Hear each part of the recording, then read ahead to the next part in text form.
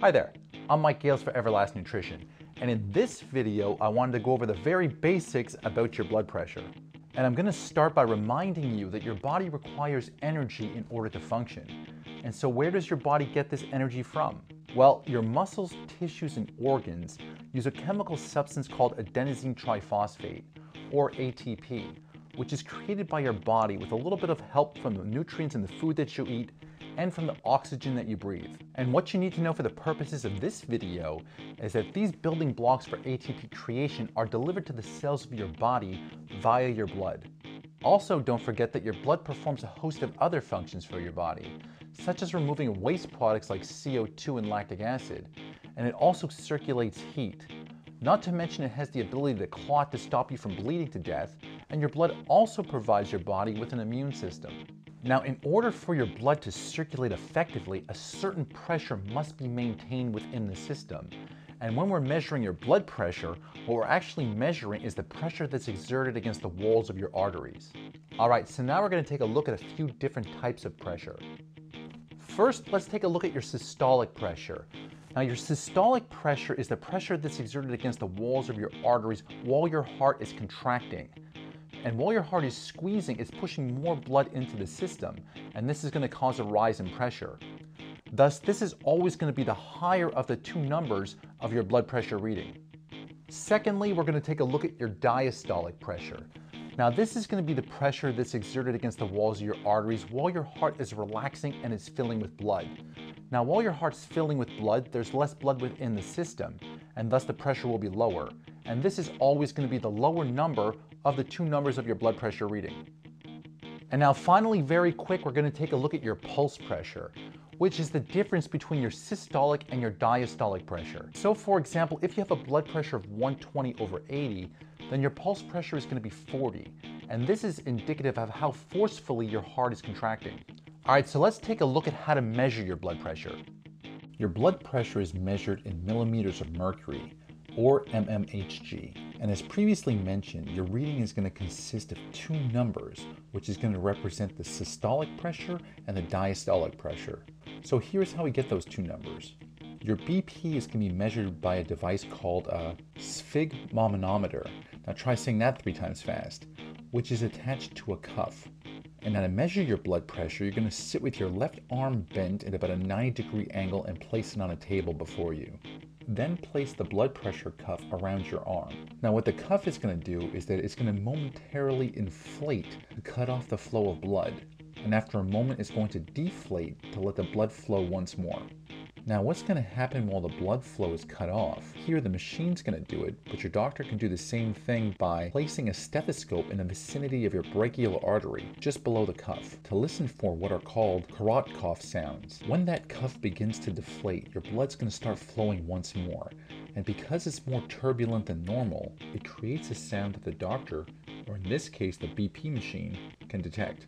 The beginning of this sound marks the start of systolic pressure, and the end marks the start of your diastolic pressure. And so in the case of this particular reading, the machine registered a systolic pressure of 147, which remember was the pressure while the heart was contracting, and a diastolic pressure of 78 while her heart was relaxing. So why is blood pressure so important? Well, you can think of the human body as being a high-performance race car that requires certain parameters to properly function. And just like a high-performance race car, if you had a blocked oil line, then your engine's going to die pretty quickly. Well, the same rule applies to the engine of your body, which is your heart.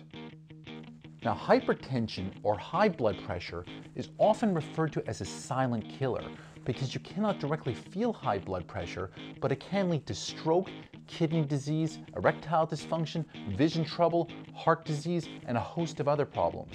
And hypotension, on the other hand, is low blood pressure, which can lead to fainting spells, dizziness, or even organ failure. So what causes high blood pressure?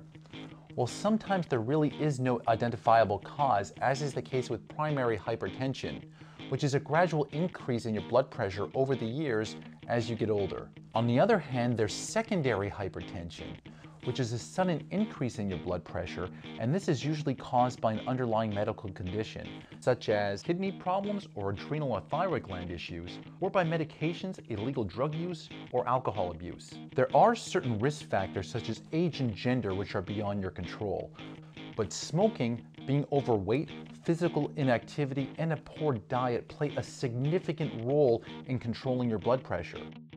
And a quick note about your diet. High cholesterol can lead to atherosclerosis, which is a narrowing of your arteries. And this can have the same effect like when you pinch down on one end of a garden hose to increase the pressure.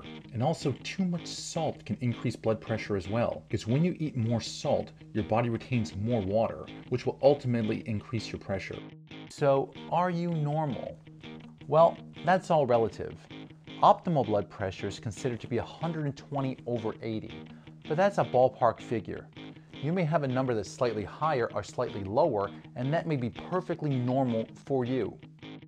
Okay, so let's quickly take a look at some classification of blood pressure ranges. Normal blood pressure has a systolic that is less than 120 and a diastolic that is less than 80. And unless you're having symptoms like feeling faint or dizzy, there's no real need to worry if your numbers are lower than these. If you have a systolic pressure between 120 and 139, or a diastolic pressure of 80 to 89, you may be considered pre-hypertensive. If you have a systolic of 140 to 159 or a diastolic of 90 to 99, you will be classified as hypertension stage 1. If you have a systolic of 160 or higher, or a diastolic of 100 or higher, then you will be classified as having hypertension stage 2. If you have a systolic pressure that is over 180, or diastolic that is over 110, then this should be cause for alarm, and you should think about seeking medical attention, as this category is considered to be a hypertensive crisis. A thing to make note of is that your blood pressure is constantly changing throughout the day, and it's the overall trend that's much more important than one particular reading. And to illustrate this fact, I wore a blood pressure monitor which took my blood pressure every half hour for 24 hours. And all I really need to make note of here, at one point I had a minimum pressure of 103/43, which may seem low, but I was probably sleeping. And at another point I had a pressure of 141/74, which may seem a little high, but I could have been playing a hand of Texas Hold'em and pushing my chips all in, which had an effect on my blood pressure. But overall, my average systolic was 123, which is right around the normal level, and a diastolic of 61, which may seem a little low, but I have no symptoms whatsoever, so for me that is normal. And my resting heart rate is usually around the mid-40s, and we'll get to why in just a moment. But the main thing to take note of here was that my overall trend was 123/61, and I feel absolutely fine, and so in my case, these blood pressure numbers are good relative to me. So finally, what about us fitness freaks? Well, fit people usually have a cardiovascular system that is much more efficient. And if you exercise regularly, you might notice that both your blood pressure and your resting heart rate are probably going to go down. Now, I just want you to keep in mind that there are no real symptoms of having high blood pressure, and yet that high blood pressure could have catastrophic results down the road. So to sum this up real quick, check your blood pressure from time to time just so that you know where you stand. And just note that both exercise and a proper diet are great tools for keeping those numbers in check, and for keeping you around as long as possible. This has been Mike Gales for Everlast Nutrition, and if you like these videos, then please click below to like or subscribe, as we're constantly posting up great tips and cool ideas to get you into the absolute greatest shape possible.